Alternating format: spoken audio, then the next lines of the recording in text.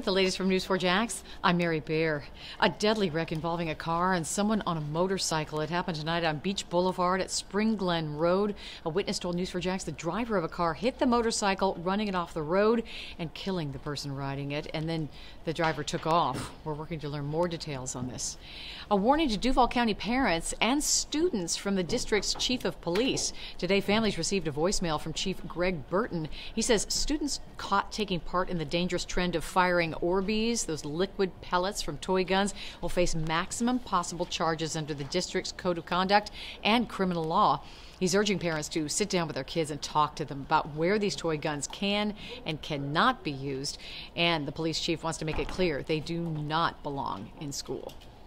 And an opportunity for local veterans looking for a new job. There's a hiring fair this Thursday, March 31st from 11 a.m. to 3 p.m. It will be held at TIAA Bank Field. The event is open to transitioning military, veterans, spouses, and dependents. Always the latest news online at news4jax.com.